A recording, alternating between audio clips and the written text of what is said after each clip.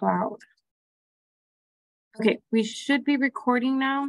So for today, we're gonna work on starting chapter 3. Chapter 3 is about graphing polynomial and rational functions. So polynomial functions being things that look of this sort, okay? So you'll have some coefficient and then x to some power plus another coefficient with x to a lower power. And the power should always decrease as you keep going until eventually you get down to just a coefficient times x squared plus a coefficient times x plus just a constant without a variable, okay? Those are generally how we define polynomial functions. So it's just, a coefficient, x, and then some power, and a bunch of those terms, okay? If you can combine like terms, you usually do, and so it's always in its what is called descending order, okay? Now, the thing is that in the beginning of chapter 3, we're going to concentrate a lot on these polynomials, and then eventually we'll start talking about rational functions. And rational is just a fancy word for fraction, okay?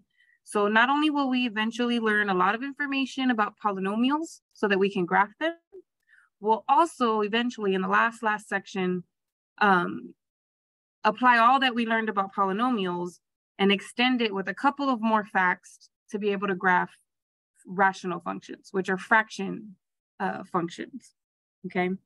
So at the beginning, we're going to basically define what a polynomial is, talk about the different types and all of that good stuff, come up with some of the vocabulary words like polynomial function, leading coefficient, dominating term. I don't even think I've ever used that word, but anyway, zero polynomial, quadratic function, parabola. Some of these words we've already used before. I know you've heard me say this, but now is the section where we actually talk more about it. And then we're not really going to cover this. So I don't think we're going to cover these two things, but we'll see as we go, okay? The first type of polynomial equation is just a constant, okay? And when you have just a constant, all you have is literally just the constant term. So an example of that is like this one here in the first box, when you just have your function equal to some number with no letters whatsoever, okay? So in that case, those are called a constant function. I'm just gonna write the word constant. I don't write function for each one, okay? So this one's called the constant function. And since there's no x's, here's a new word, this word right here, degree, okay? Degree, they don't even define it, that's weird. Okay, anyway, degree is the highest exponent, okay? So a polynomial has a bunch of terms usually, right? Or it could just have one term, but it could have multiple terms. And you're just looking at the exponent that's the highest, okay? But here, this is a constant. And a constant doesn't have an x, so it doesn't have an exponent. Notice all the exponents are on the x's, right? And there's no x here. So what you need to start looking at this is like if it were 2 times 1, that's the same as 2, right? And then if you wrote 1 in an even weirder way, you could write that as x to the power 0, okay? Because anything to the power 0 equals 1. You could try it out in your calculator. 5 to the power 0 is 1. Negative 2/3 to the power 0 is 1. So it doesn't matter what x is, no matter what it is, if I raise it to the power 0, it is the same thing as 1, okay? So when you see a number by itself, you know how when you see x by itself, there's some invisible things happening, right? There's an invisible 1 coefficient and there's an invisible 1 exponent. Well, it's the same thing with constants. There's a whole invisible variable that you don't really see, okay? But if I look at that, and since that's the only term I have is 2, and if I make the invisible visible, my variable here with that 2 actually does have an exponent, and its exponent is 0. So the degree of a constant function is just going to be 0. This one's a little bit weird. The rest of them are not so weird, but that one is definitely weird, okay? Now, when you talk about leading coefficient, this is the number in front of the term with the highest exponent.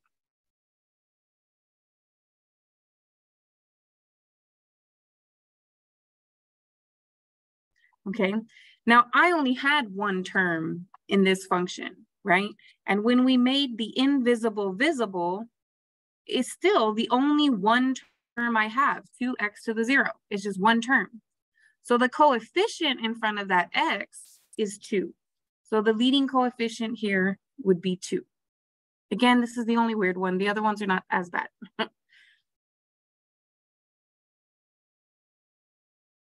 Now, the other kind of functions that we've seen before are linear functions, right? When it looks like this, if it said y equals or anything like that, that's a linear expression. So these ones are called linear functions. And in a linear function, the highest exponent is the invisible one. Remember, this guy's like an invisible x to the 0, right? So between x to the 1 and x to the 0, the guy with the highest exponent is x to the 1. And that highest exponent is 1. So degree is the highest exponent. Leading coefficient is the number in front of the term with the highest exponent. So I have two terms here.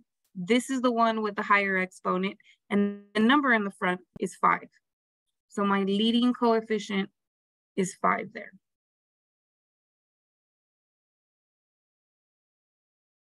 Now the next one, this one has, you cannot tell, but it's a 2.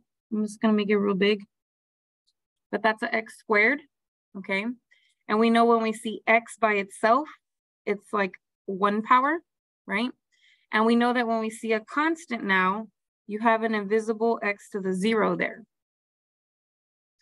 So when I look at all of those, this highest exponent is going to be 2.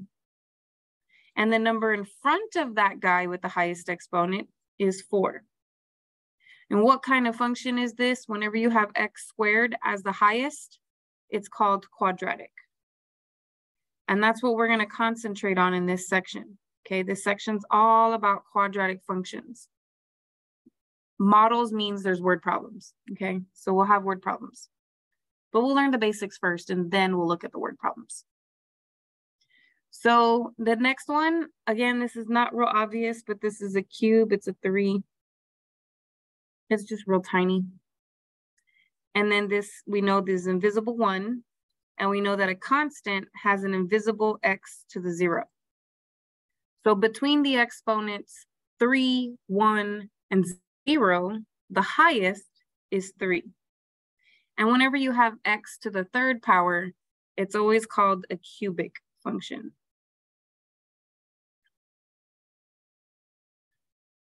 And leading coefficient, right, is the number in front of the term with the highest exponent. So this was the term with the highest exponent. The number in front is a 2. Now, I don't know if you could tell, I can write it again. This is a 4. This is a 3. And then this exponent is a 2. So I'm just trying to make them bigger so you could see them. Now notice that this little house stops after the 2. So that little house is not over the x, okay? Because if it were, it would mean something completely different, and it actually wouldn't be a function at all. We'll probably address that at some point, but not right now, okay? But the little house is not over the x. So it's just like the number in front of x cubed is square root of 2. But if we look at all of these, the highest exponent here is the 4th power. And the number in front of him is actually an invisible 1. So the leading coefficient is a 1. And what do we call things with a exponent of 4? It's almost like quadratic. So I would get them confused, but it's quartic. Okay. So it's not quadratic, it's just quartic. I don't know why they use quad at all for 2, but they do.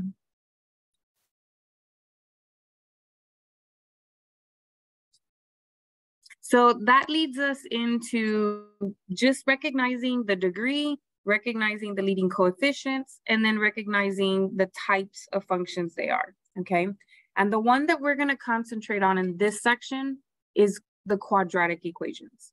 And so we know with the quadratic equations, you always have ax squared plus bx plus c. As long as the function has the highest exponent of 2, then you are talking about a quadratic function, okay? Now notice here that it says that a cannot equal 0, because if it's 0, this guy's missing. And if he's missing, that's not a quadratic anymore. That's a linear, right? But this guy could be missing and it's still considered a quadratic because you still have x squared. This guy could be missing, you still have x squared, so it's still a quadratic. Even both of these guys could be missing and it's still called a quadratic, okay? But when that first guy's missing, you no longer have an x squared, and so then it's not quadratic. That's why they make this statement here.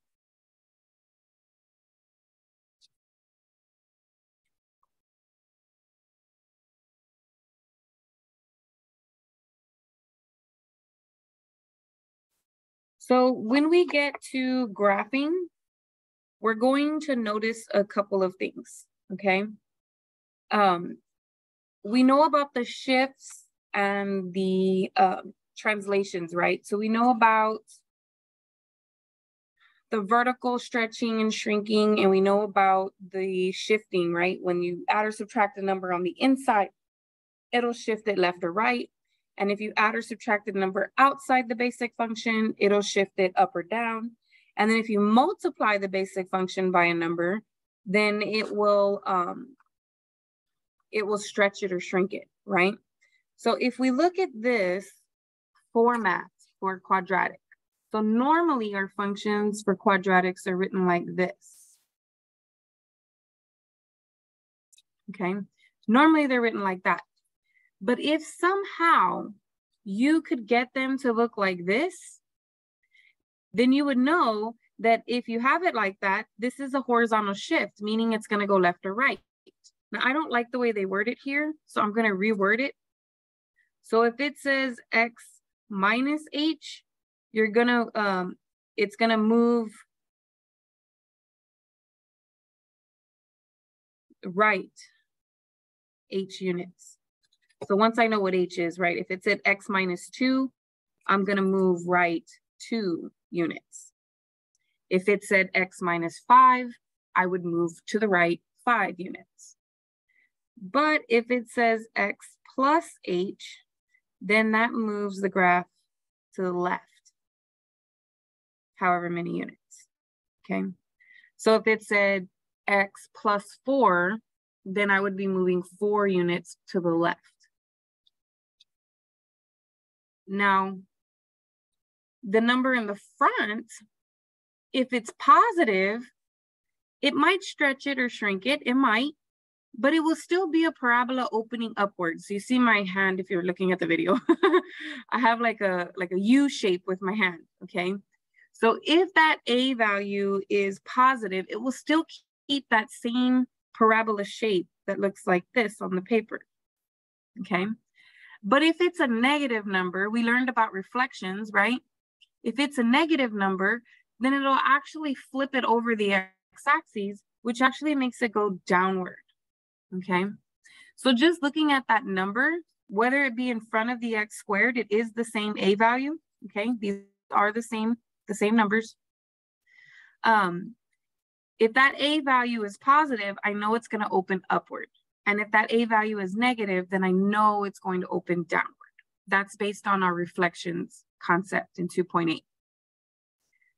And then we know the same thing with this, right? If it's minus a number in there, it's going to the right. And if it's plus the number, it's going to the left, okay? Similarly, if you add or subtract the number on the outside, right? If that number is positive, if they're actually adding k, then it'll go up. And if they're subtracting k, then it'll go down. however many units K is, right? So if I'm adding 7, then that means I'm going up 7. If I'm subtracting 10, then that means I move down 10. But K and H are not the same thing as B and C, okay? It takes some work to figure out what H and K are. And it requires a concept called completing the square that we completely skipped over when we were talking about chapter 1 concepts, okay? So because we completely skipped over that, I don't expect students to be able to take this and turn it into that using the completing the square technique. So instead, what I've noticed that the book does is instead they use a formula to find H and K. And that's actually on the next page, but there is a formula that you'll actually use. See, completing the square, but we don't do it. When we get to this, I will show you how to figure out the H and the K. So I'll tell you exactly here how to figure out that H and that K value. And we'll definitely get some practice with it, okay? But it's super helpful if you can get this to look like this, okay? Or if you could just pick out the pieces and then you have all the information you need, okay? So it's much easier to graph an equation that looks like this than it is to graph an equation that looks like that, okay? However, we're gonna do both without knowing what H and K are, okay? We're gonna do both just by plotting points, okay? And then we'll talk about the H and the K, and then we'll see how that makes things a little bit easier.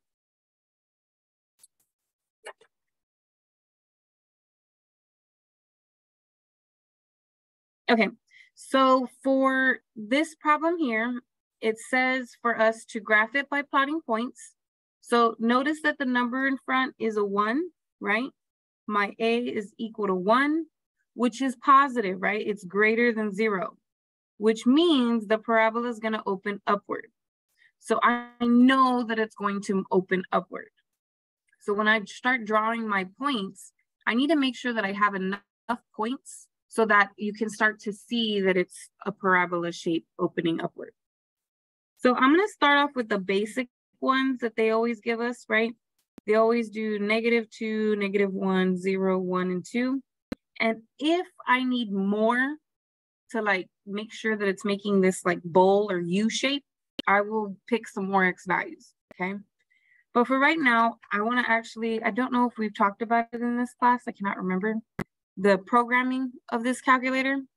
So as long as I say, take -2 and store this button right above the on, store it as X. So I hit store and then X.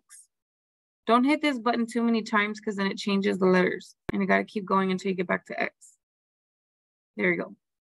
Once I do that, I'm just going to hit enter and it basically saves X as -2.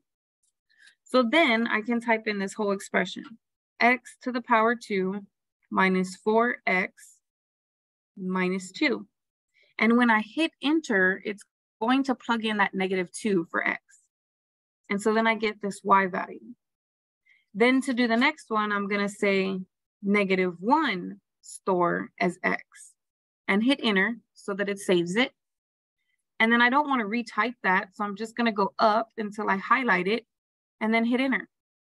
So it copies it in my input box, right? And if I press enter this time, it's actually going to plug in the last X value I saved, which is -1. And so then I get the Y value 3. And let me keep repeating this process to plug in 0, 1, and 2. So 0, store X, saved it, highlight that, enter to copy it, and then enter to actually plug in the 0. Then 1, store X, save it,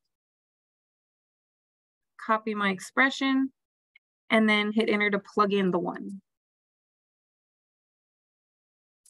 And then 2, store X, go copy my expression, and then hit enter to plug in 2. I get -6. So let's see what we get here. -2 and 10. -1 and 3. 0 and negative 2. 1 and negative 5. 2 and negative 6. So if you look at this, it doesn't look like a bowl. It just looks like the left-hand side of this parabola, right?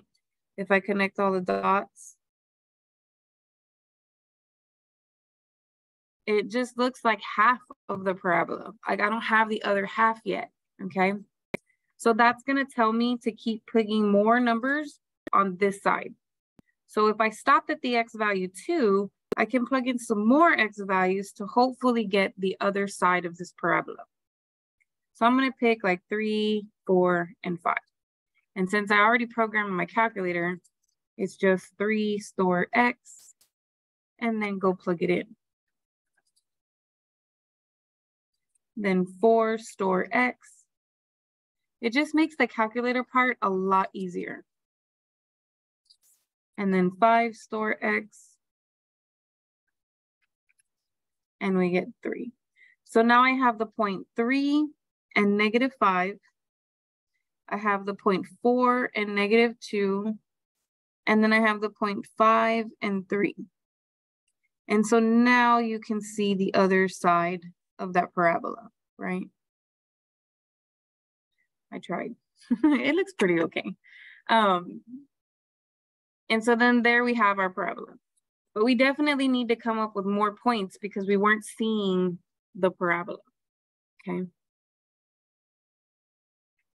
So this is the one in the form of ax squared plus bx, b being a negative 4, and then plus c, where c is actually a negative 2, okay? So that's this form up there. We just graphed one by plotting points of that form. Now what we need to do is we need to try one in the other form. So there's an extra problem in here, part B, but we're not going to do it. I just X'd it out. But we are going to do part C because part C looks like that other weird one, right? So here it's telling you that A is negative 1/2.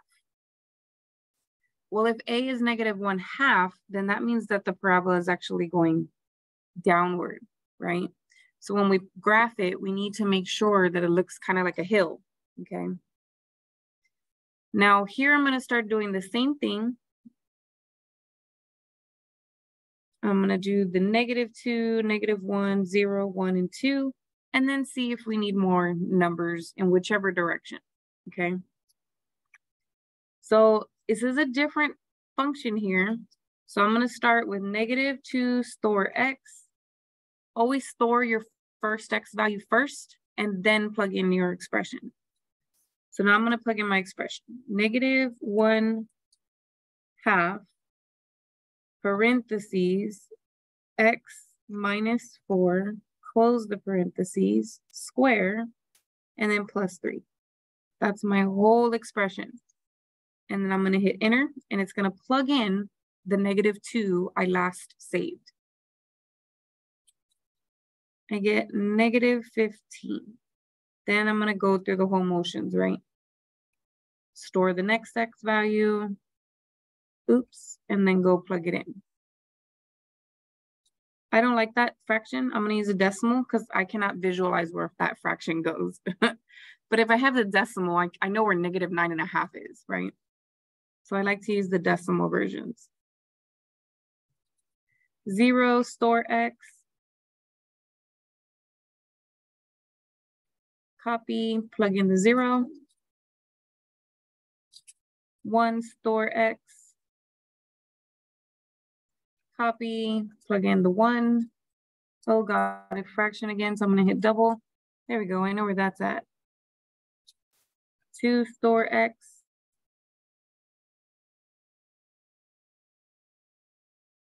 And I get 1. So let's see what this looks like. It's one-sided as well, but we'll see. So -2 and -15 is off the chart. So I'm not even going to graph that one because it's just way off the graph. -1 and 9.5 is like right in between those two y values, -9 and -10. Then 0 and -5 is here. Then 1 and -1.5 is between 1 and 2, -1, -2. 2 and 1 is here. So again, it looks like half of a parabola going down. It looks like this side of the parabola going down, but I need the other side to go down. So I'm gonna pick some more x values, like 3, 4, and 5. If this is not enough, we'll use more, but we'll see. So 3 store x, copy, oh, decimal, 2.5. 4 store x, copy, and plug in. 5 store x, copy, and plug in the 5. So we get 2.5. So let's see what we have here. 3 and 2.5 is there between 2 and 3. 4 and 3, 5 and 2.5. And now you start to see that it's starting to come down the other way, right? So now we can see, if you use symmetry, right? 1 to the left and 1 to the right, it went down half a unit, right? And then 1 to the left and 1 to the right, it actually goes down 2 units and then over. So if I go down 2 units and then over, it's gonna land right there.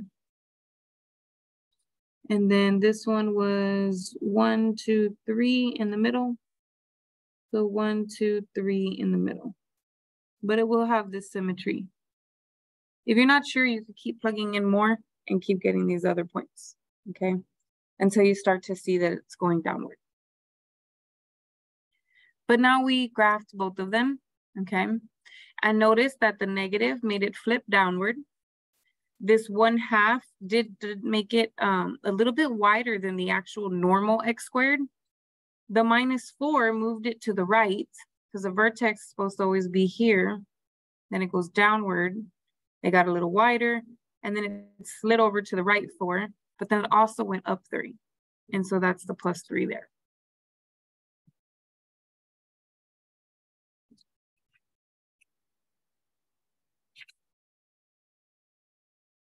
So the question is like, how do you turn the ax squared plus bx plus c into something like this? Okay. The technique, like I said, is supposed to be what they called completing the square. However, we didn't learn that, and we're not going to. And I promise you, I'm saving you a nightmare. It's ridiculous.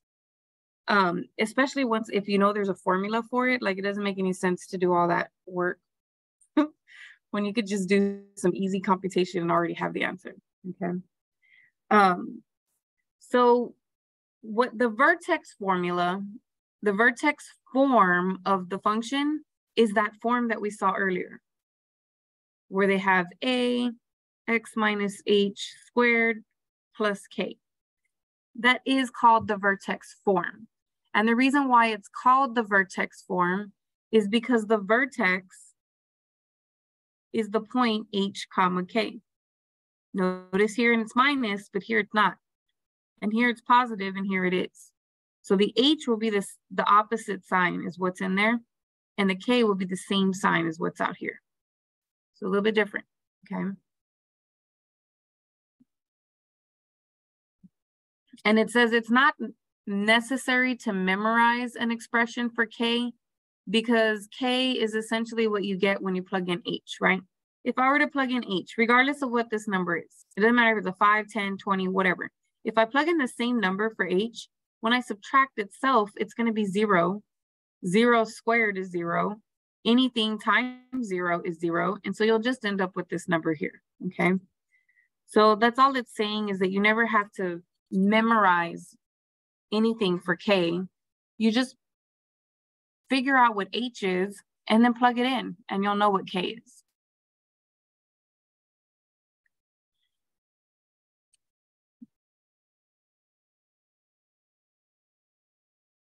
So here's the formula for h. This is a big one. It's negative b over 2a. And it should look real familiar. You remember your quadratic formula? It's negative b plus or minus the square root of b squared minus 4ac all over 2a. Remember that guy? What happens when this thing is 0? You add and subtract 0, it doesn't make any difference. You still have negative b, right? So that's where that came from, okay? You don't worry about the radical part though. Once you know what h is by using that little formula, then you can figure out k just by plugging h into your function.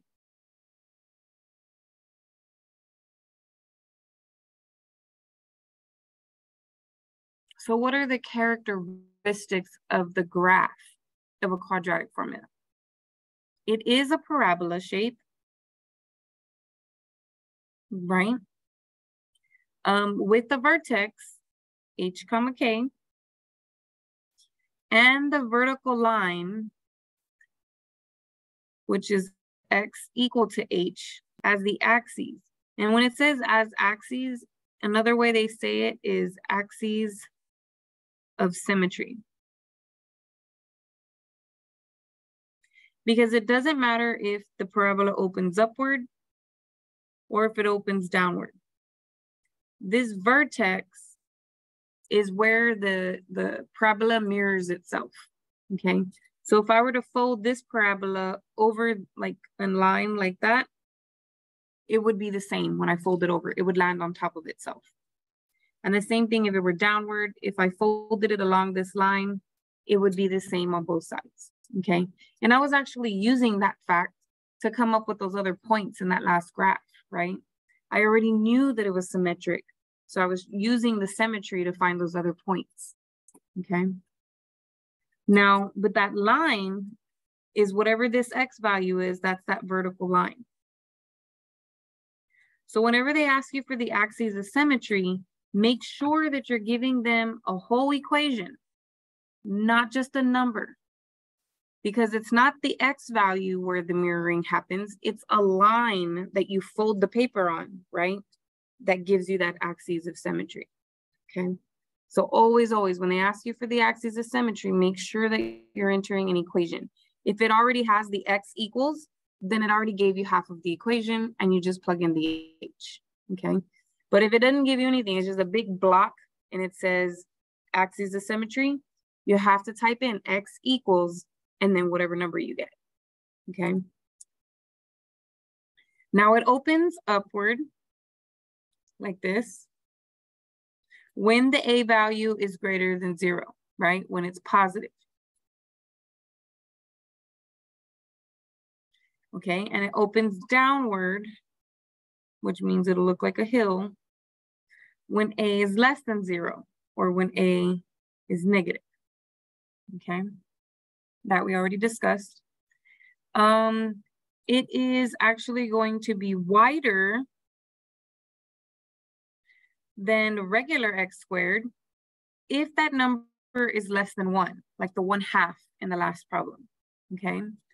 And it will be narrower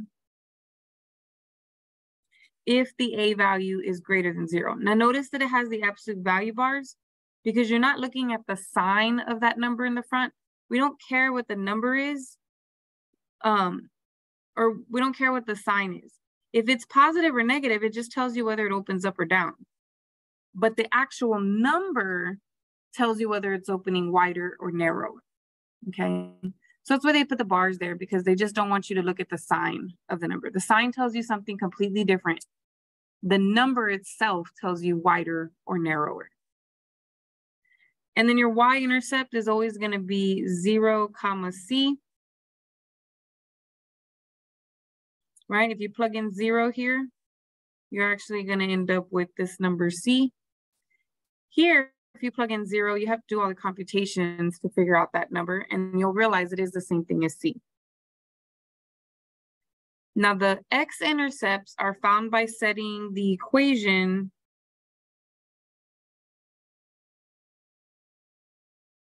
equal to 0. Or if it's in this form, you can set that equal to 0. You just use the square root property. Here you'd have to use factoring or the quadratic formula.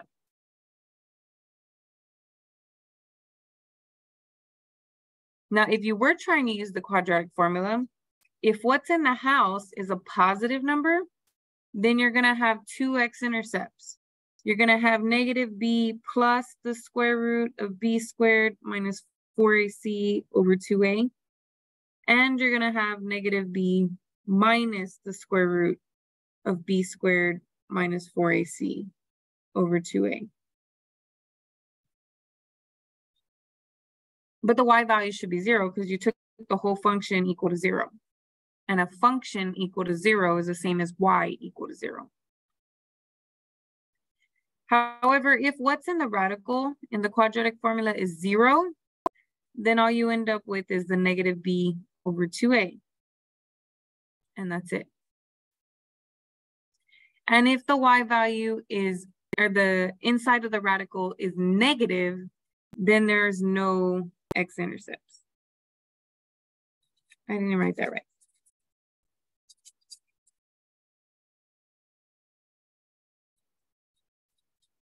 Okay, because it would be an imaginary. If you got a negative inside the house, it would be imaginary. And so then you can't graph that. You can't graph the imaginaries.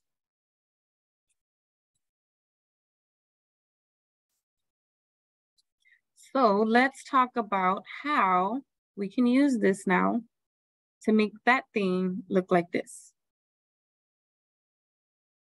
And once I make it look like that, I could tell you what the axis of symmetry is and what the vertex is, okay? I actually want to do more with this problem because I realized that there's not enough in here. So it asks you for the axes and the vertex. So I wrote this over here. But there's problems in your assignment that ask you for more than just the axes of symmetry and the vertex. So it's the same function, 2x squared plus 4x plus 5 that I wrote over here on this other page.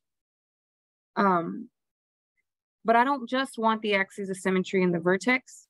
I also want to know what the domain is. I want to know what the range is. I want to know what the y-intercepts are, what the x-intercepts are, and all that information should help me get the graph. Or I can do the graph first and then figure out all this information. It just depends on how you want to do it. And then the last thing we want is the intervals of increasing, decreasing, and constant. We know what parabolas look like. They are not constant ever. So I'm pretty sure we're never going to have this happen because it either looks like that or it looks like that. It's never flat, right? Like a constant, never. So it won't have any constant intervals. But let's look at this one. I'm going to start from the beginning, okay? So for the axes of symmetry, we know that that's at x equals h, okay? And we know that h is found by the formula negative b over 2a. So we just have to figure out what a is, what b is, and we may even need to know what c is later. So a is a positive 2, b is a positive 4, and c happens to be a positive 5. So when I plug a and b into this formula, you get negative times 4 over 2 times 2, which is negative 4 over 4, which is negative 1. So what is the axes of symmetry? It's x equals, it has to be an equation, negative 1.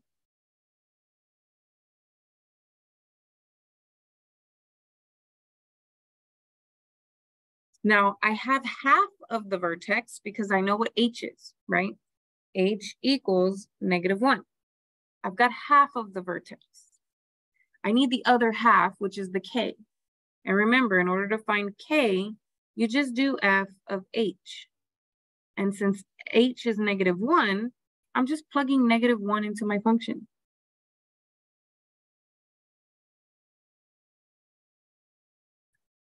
Which is 2 minus 4 plus 5, and I get 3, okay? So my K value is 3. H was -1 and K was 3, which means that my vertex is going to be H comma K. -1 comma 3.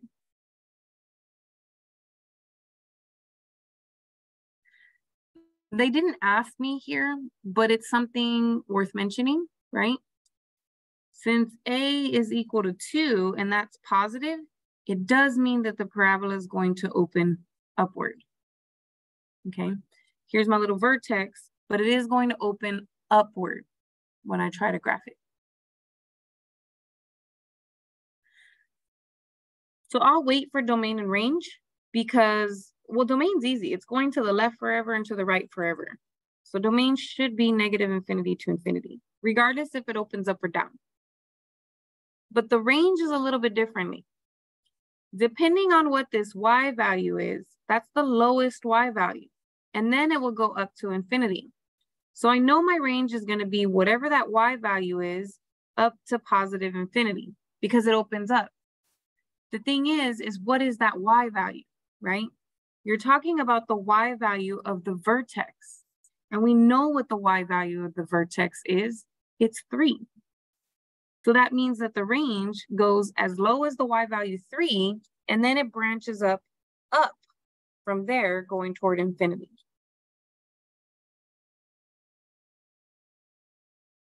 Now the y-intercept we were told was at 0, c, which in this case, c is 5. But if you weren't sure, you could always just plug in 0 and you'll get the y.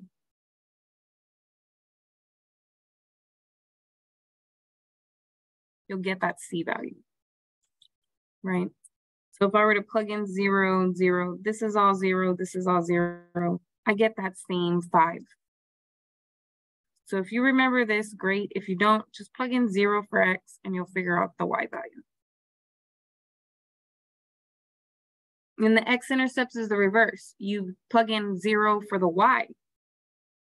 So you plug in 0 for the y and you got to try to figure out what x is. So in this case, remember, that's fancy way of saying y. So this is like saying 0 equals 2x squared plus 4x plus 5. Now, if you can factor it, that's great. But if you cannot factor it, or you just don't want to bother, then you can always use quadratic formula, right? I'm trying to think. I don't think I can factor that. 5 and 2 is 7. 5 take away 2 is 3. 5 times 2 is 10 plus 1. Nope, it's not going to factor. So I'm going to use my quadratic formula. Negative b plus or minus b squared minus 4ac all over 2a.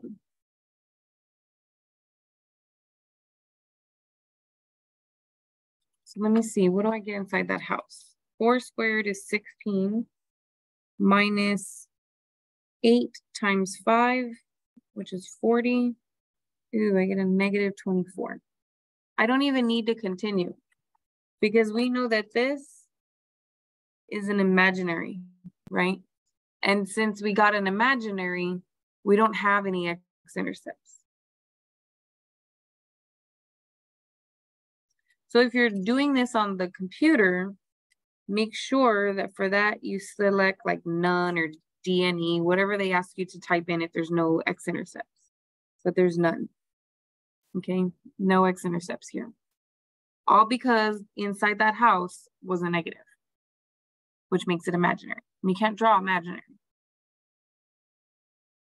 So if I were to draw my graph, let's put all this information together. I got 2 points. I got my vertex and I got my y-intercept. I'd have more points if I had x-intercepts, but I don't. So just 2 points that I have so far. So -1 and 1, 2, 3 is right here.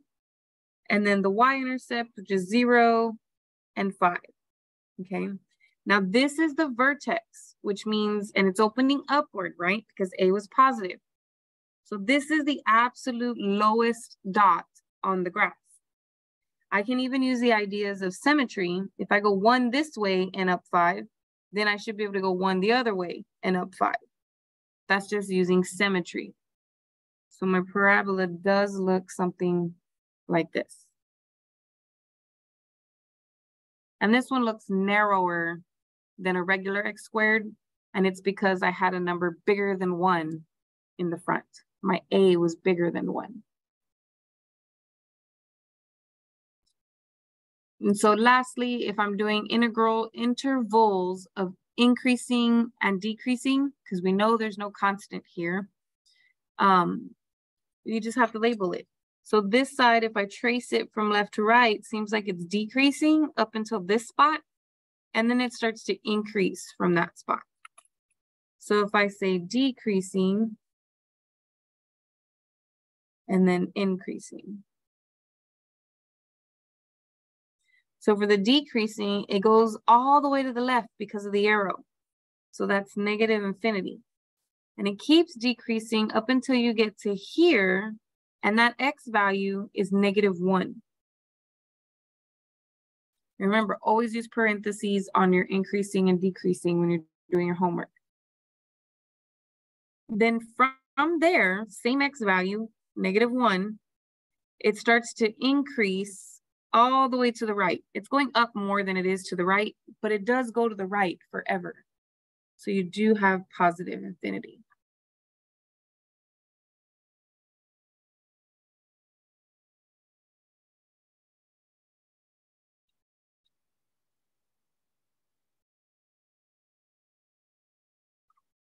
So that's the end of that type of problem where they gave us the function. It was in the ax squared plus bx form. And then we had to work with it and go from there, right? And essentially that gives us everything. Once you have that h and that k, and you remember the concepts about x-intercepts and y-intercepts, you know, setting the opposite one equal to 0, and then finding what you're looking for. So for instance, if I'm trying to find the y-intercept, I make x 0, and then I go find the y. If I'm trying to find an x-intercept, I make y 0, and then go try to find the x's. Okay, it's always the opposite when you're finding the intercepts. And anytime you graph anything, those are the first 2 things that you usually need.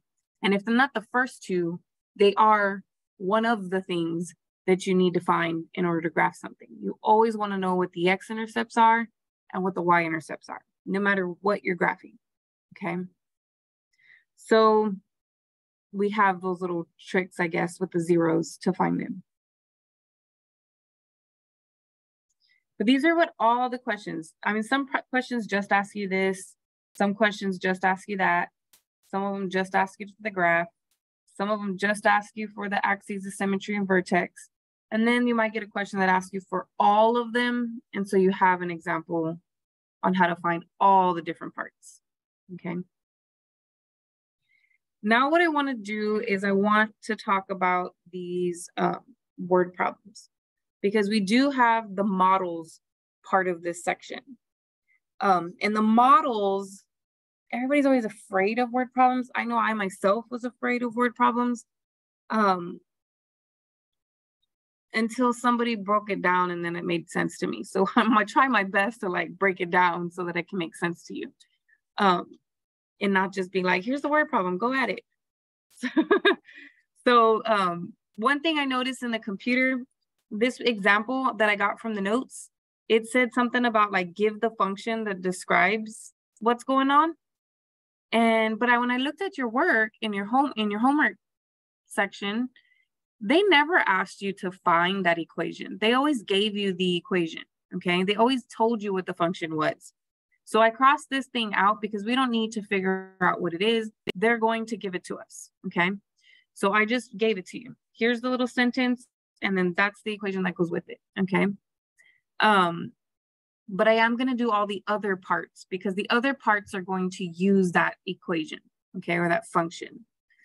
But before I do that, I need to talk about some stuff, okay?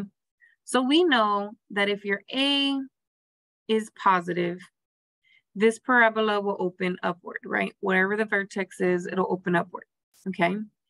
It creates this little bottom dot, right? That bottom dot is actually what's called a minimum point, okay? You have an X value where this minimum occurs, and then the Y value is actually the minimum value, okay? So your Y values are your minimum and eventually maximum values. I'll write that down in a second. The other situation you can have is if A is negative, right?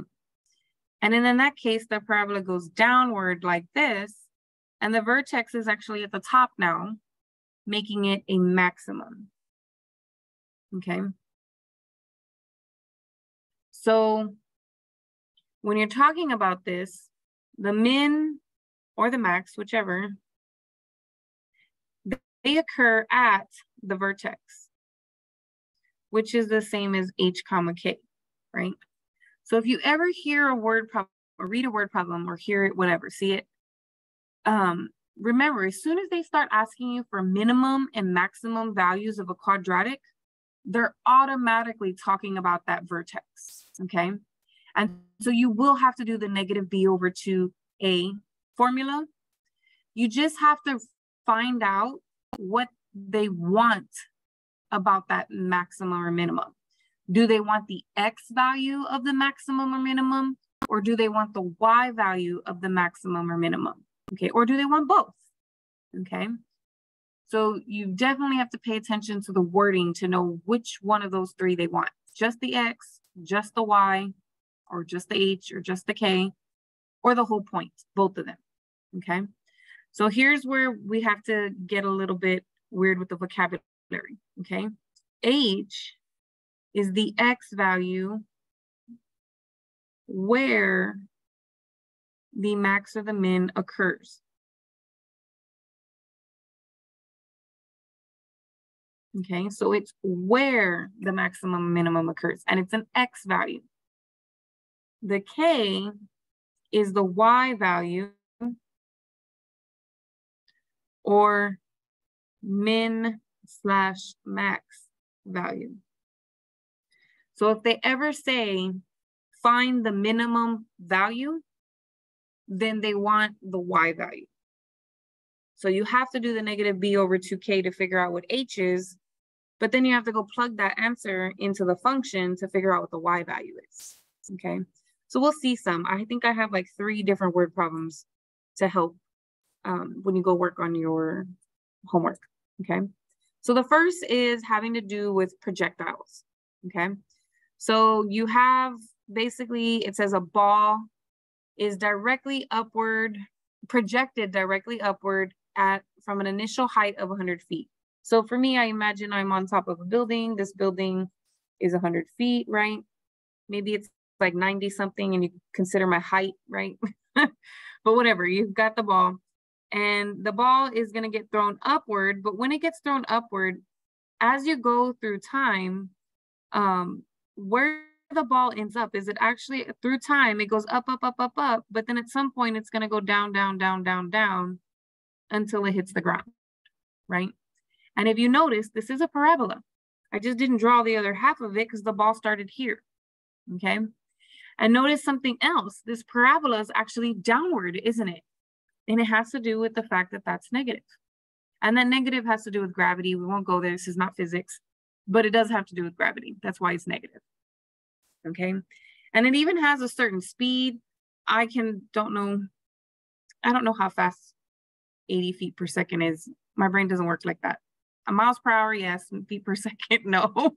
But it's going at 80 feet per second. So that's like how hard I threw it to begin with, okay? And then, of course, where the ball started has to do with your height.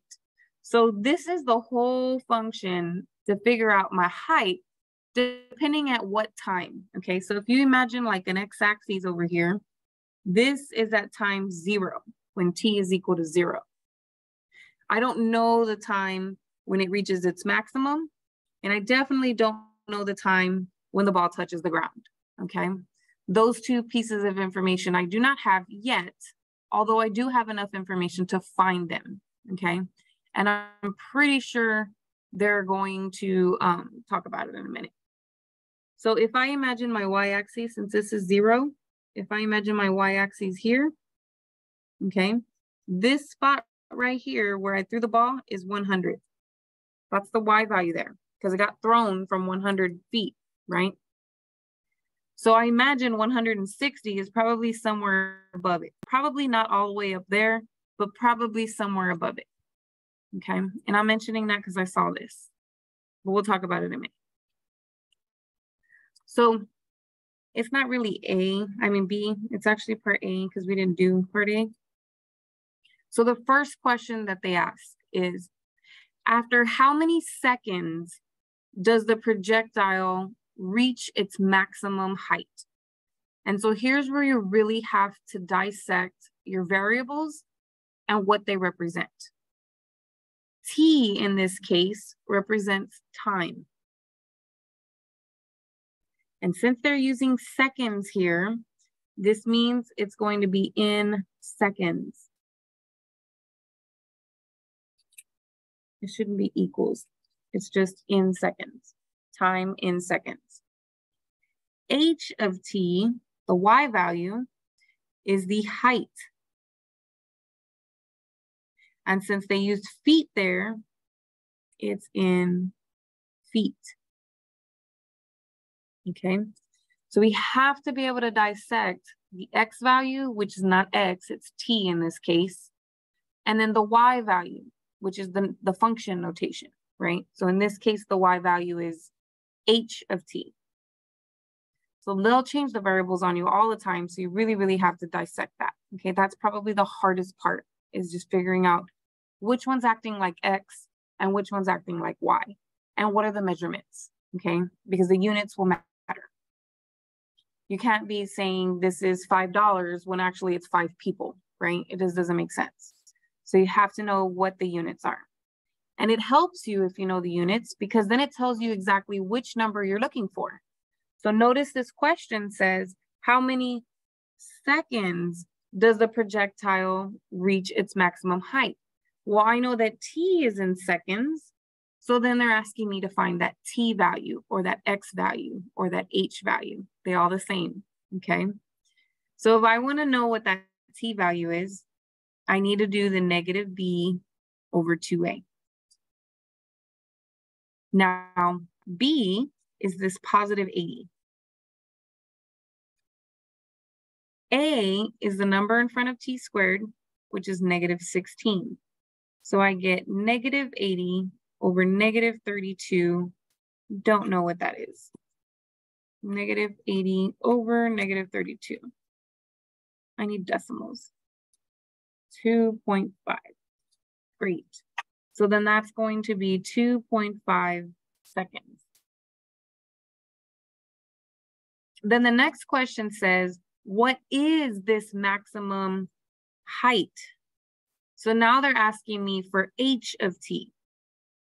And we know how to find the y values, right? This is a y value. We know how to find the y values. You just plug in whatever you just found into your function. Well, not f. It's not called f here. It's called h, right? So let's see. Negative 16 times 2.5 squared plus 80 times 2.5 plus 100. I have no idea what that is. Give me a second. I'm going to plug it in my calculator.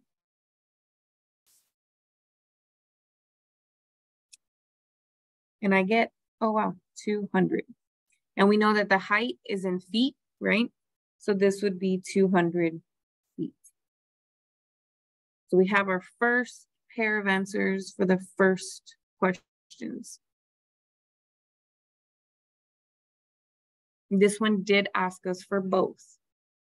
Not all the questions will ask for both, and we'll see that in a little bit, okay? Now let's see what the second one says. This one says, for what intervals of time is the height of the ball greater than 60 feet? Okay, so it says, for what intervals of time is the height greater than 160 feet? So I know I'm here. They're basically saying if I were to look at 160, right? And if I were to draw the line there, what are these X values? This X value here and this X value here. What are those times? This whole little interval, I am above 160, right? What is that interval? What T value does that start? And what T value does that end when I'm above 160? And it said greater than, not greater than or equal to, okay? So the funny thing about it is that you do have to set it equal to, but then you won't include them later, and I'll explain. So I'm actually going to take my height. I need to know when the height is greater than 160. Okay, so then that means that I need to take my height function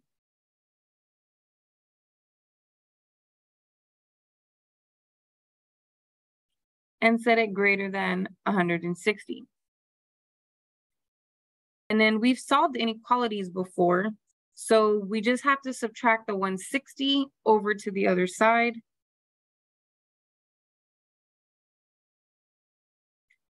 And then we get negative 16t squared plus 80t, and that would turn into minus 60, okay? And when we were doing the inequalities, okay, what we had to do was we had to change it to an equal sign instead of a greater than sign. And then we had to create a number line and test all the little intervals and all that good stuff, okay? So what we're gonna do here is we're just basically gonna find when all of this equals 0 to find those numbers, okay? So let's see what we get when we do that. I'm gonna use the quadratic formula because that's the easiest way to do it. So negative b plus or minus b squared minus 4 times a times c all over 2 times a. So this becomes negative 80. I'll see what goes in there over negative 32. So let me see, parentheses 80 squared minus 4 times negative 16 times negative 60. I actually get this number. So I'm going to do two different problems. I'm going to do negative 80 plus this radical. And then I'm going to do negative 80 minus this radical. And I forgot my 2. So let's see. Fraction negative 80 plus square root of 2560.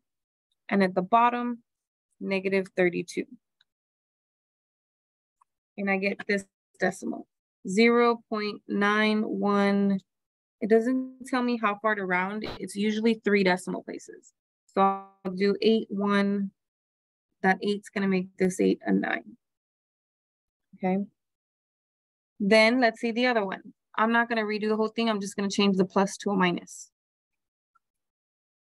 Go to the front and then change that to a subtract. And I get 4.081. This one will not change that one, right? So we'll keep it like that. And so those are the X values, right? You have one X value here that's apparently 0.9 or something close to that, right? And then you have another X value where it's close to 4.1. Pretty close to 4.1. That's where this is happening and this is happening, and it's above 160. The thing is that it said greater than, right? Not equal to. So when you write these numbers in an interval, It's just greater than, just this symbol, which means use parentheses.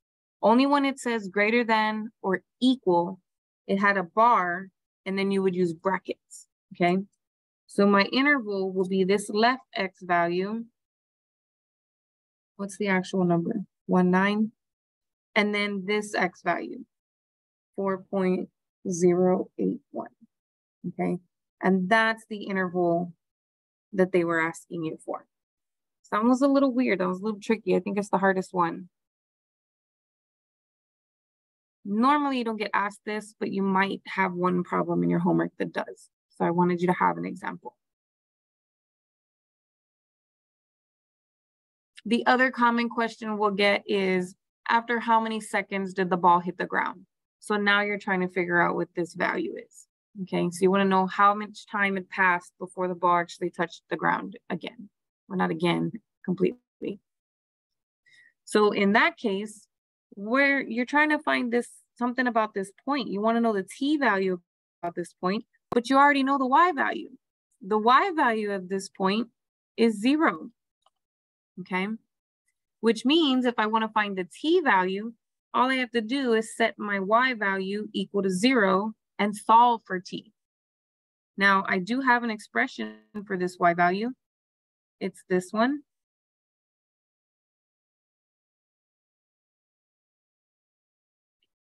Oh, not 60.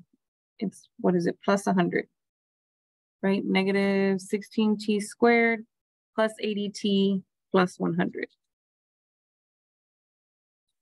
So I'm taking my height function and I'm setting it equal to 0. It's the same process as this one, except my c value is not negative 60 anymore.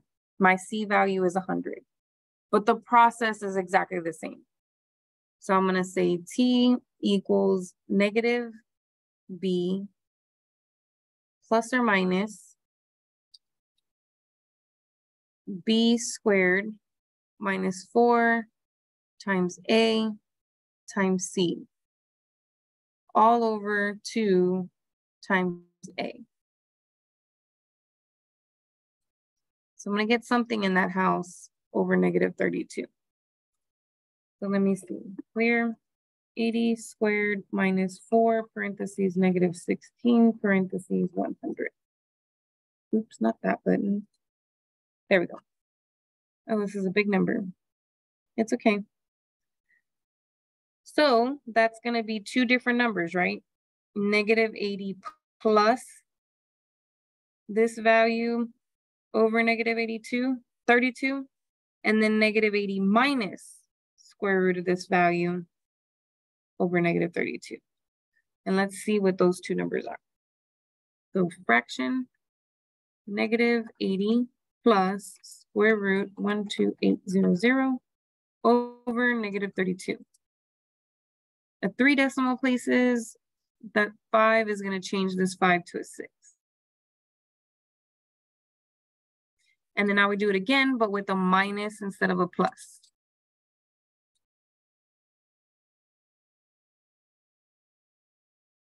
And I hit enter, and I get 6.03. That 5 will change this 5 to a 6.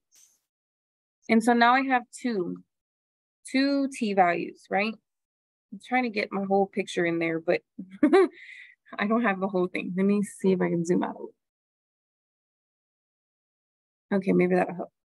So I found two t values, but there's only one answer, okay?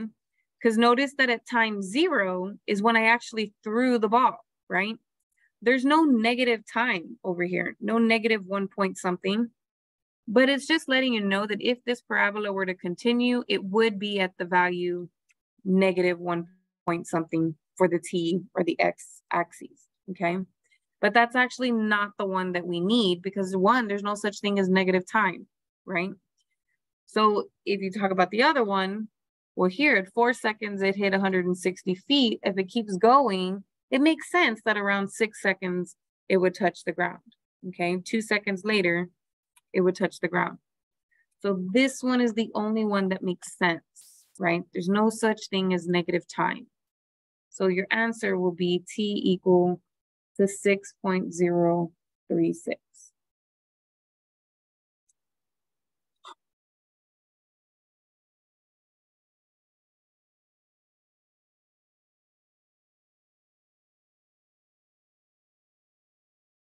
which is in seconds, right? T is in seconds. So it takes about 6 seconds for this ball to go from the 100 feet tall. I throw it up, and by the time it goes to the ground, it's taking about 6 seconds.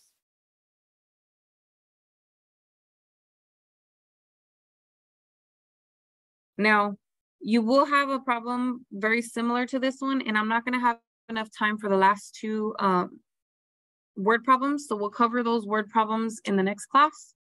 And then I'll push back the deadline because it can't be due tomorrow or whatnot if you don't even have examples for the last two word problems, okay?